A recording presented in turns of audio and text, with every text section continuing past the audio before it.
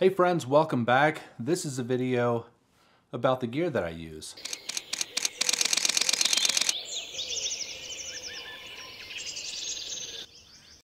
Earlier this week I was on the phone with my mom and she said, "Josh, I love your videos. I like it when you and Katie go out look for birds. I love all the mountain trips you guys make, but I just can't handle the gear talk." And I get it. Some of you guys can't handle the gear talk. For those of you that want to share in one of those adventures, I'm going to put a link to one of my favorite videos right here. Maybe we'll see you next time. However, I know a lot of you guys love talking about gear. As a matter of fact, most of the comments I get or inquiries are specifically about gear. Questions like, "Josh, what do you recommend? Josh, I'm thinking about getting this camera. Have you ever shot it before?" I am glad to answer those questions. The fact is, we need gear to get good shots. What triggered this video is that Katie and I were out on a little adventure this weekend. We packed up the truck with all the camping gear, we set up the tent, and we waited for nightfall to come so that we could find kangaroo mice. Interesting fact about kangaroo mice, they just don't come out during the day. So we found out real quick that photographing or getting video of things at night was extremely difficult. And that, in turn, brought me back home looking for little tools that I can use to get footage at night. I say all that to say this: gear is fun, it's cool to have new toys, but for me, now that I'm doing YouTube, most of the gear that I have is because I have a specific need and I go out looking for that tool to help accomplish that job. Do I go a little crazy sometimes? Absolutely. Do I have a kind of a lust for gear? Absolutely. I like nice things. Grab yourself a cup of coffee, sit back, we're gonna dive right into it, and let's talk about the gear that I use. Okay friends, full disclosure, I do have a couple of pieces of gear that were given to me, specifically Viltrox, a wonderful company that has now sent me a 35mm 1.8 and a 50mm 1.8, which I'm shooting on right now for this video. Fantastic lenses. If I would have known about Viltrox sooner, I'd have been buying Viltrox products. That 50mm 1.8 is half the price of the Nikon Z mount lens, and their 35mm lens is half the price of the Nikon 35mm. And it's fantastic. I haven't had any problems with their products. I just want to let you guys know that they were given to me for free and I use them all the time. The second thing is K&F filters. They send me stuff and I love using their products. I have a 55mm variable ND filter on this 50mm lens. That's a lot of numbers right there. So K&F and Viltrox, they send me stuff for free and I love their products and I highly recommend that you use them as well. In addition, I am a partner with our friends over at Hunt's Photo and Video. Although they're not sponsoring this video, they help a lot of these things come to pass. I want to make a recommendation that you go down into my description, check out the pricing sheet that we have. Noah, who's a good friend of mine over at Hunt's Photo and Video, helped put it together. Not only does he have a list of all the equipment, he has specific discount codes that you can get just by using that price sheet. And not only that, my favorite part is he put his personal email and you can contact him directly. Hunt's Photo and Video is a fantastic company. What I love most about them is that they are customer service centered. Every time I call, I get someone on the phone. If I don't get Noah specifically, Noah will call me back quickly. He answers his emails. I get updates on all of my equipment and I'll be using them for a long time. Okay, enough of that. Let's talk about the gear. Let's dive right into the cameras. As a lot of you may know, I'm a Nikon shooter, and specifically the Nikon Z9 has become my main weapon of choice. The Nikon Z9, I'm not gonna get into the specifics of this camera, but it is the first professional camera that I bought brand new. Holy smokes, I absolutely love it. Long battery life, quick autofocus system, 20 frames per second. I love everything about this camera. Coming from the Z6 and the Z6ii, this is a huge step up, great for wildlife, great for action. And if you're waiting for yours, it is worth the wait, guys. It is 100% worth the wait. Hang in there, fantastic camera. This will probably be my main camera for the next 10 years. Okay, but let's talk about the real workhorse. The day I started my YouTube channel, within that first week, I went out and bought a Nikon Z6, a mirrorless camera, my first mirrorless camera ever, and I see no reason to upgrade it. This Nikon Z6 has been on every video I've done. It captures the B-roll, it's captioned me talking into it right now. I've got a Nikon Z6ii up on the tripod. Fantastic 4K video. The color of the video when it comes straight out of camera is almost perfect. I barely have to do anything to it. If you're looking for a good hybrid camera, the 24 megapixel sensor in the Z6ii is fantastic. These cameras are in my bag, on my tripod, wrapped around my shoulders at all times. Highly recommend the Nikon Z6 and of course the Z6ii. Let's dive off into the lenses. Of course, when I started my YouTube channel, I had a big Nikon 600mm f4. I started to realize that's a rather cumbersome lens. But within the last couple of months, I've sold the Nikon 600mm f4 and I've gone with the 500mm PF lens. This is an extremely light lens at only 3 to 3.5 pounds. Very sharp. The only downfall with this lens is that it is a 5.6, which means when the light gets a little bad outside, you might have to shoot at some higher ISO, but I haven't seen that as being a big problem. So my main wildlife lens, carry this with me around my shoulder, 500mm PF, fantastic lens. Recently, I was asked if you could keep just one lens, what lens would it be? Most of you might think that it would be a bird lens. However, I quickly responded that it would be the 105 macro lens. I've had a macro lens from the first month I started photography.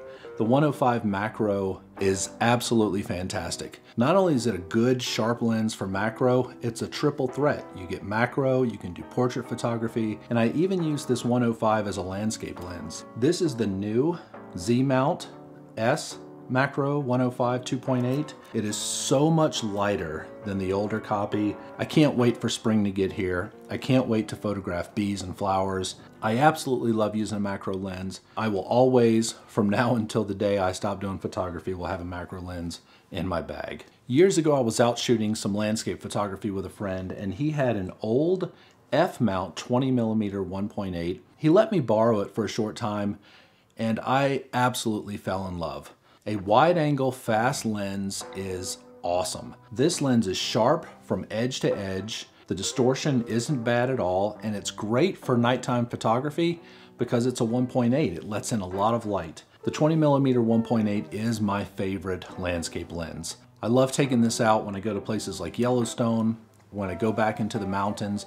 Not only that, it's also good lens for vlogging. You don't have to hold it too far away from your face. Great all-around lens. As soon as Nikon announced that they were gonna release that Z-mount lens, I put my name on the list. I had to have it. Let me introduce you to another workhorse in my collection, and that is the Nikon 24-70 f4. This is the lens that typically stays mounted on my video camera, or the Z6 or Z6ii, that gets B-roll. It gets all of the footage of me and Katie out there photographing the birds. A lot of folks have asked me would I recommend the 24-70 2.8 over the f4, and the answer is emphatically no. The 24-70 f4 is all that I need.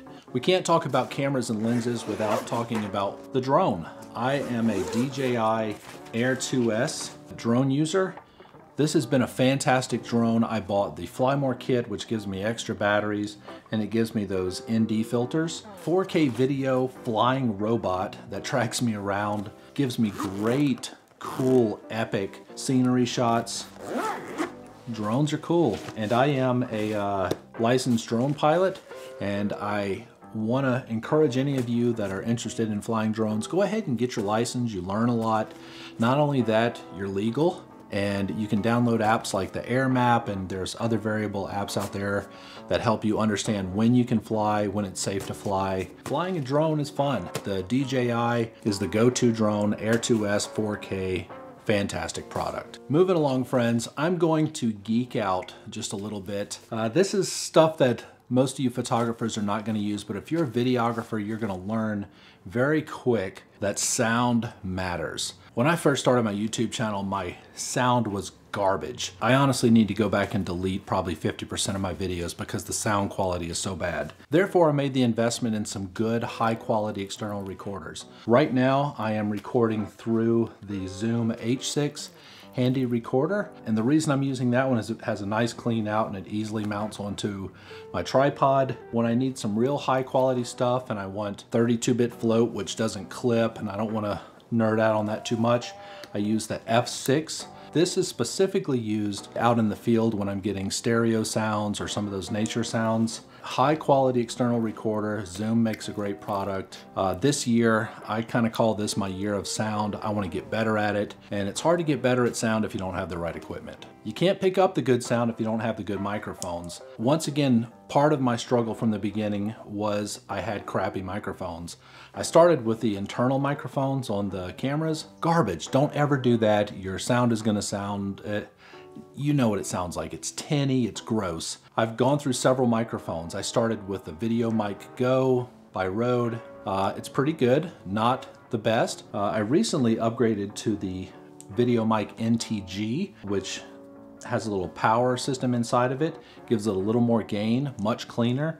That's probably the best Rode mic with a 3.5mm jack. This one's about $250, but the top of the line sound that I get comes out of this boy right here, which is the NTG5, and that's an XLR shotgun microphone, and that's what I primarily put into the Zoom F6, and I get all those cool bird sounds. Microphones are important, guys. Microphones make or break your videos. Nobody wants to stick around for horrible sound.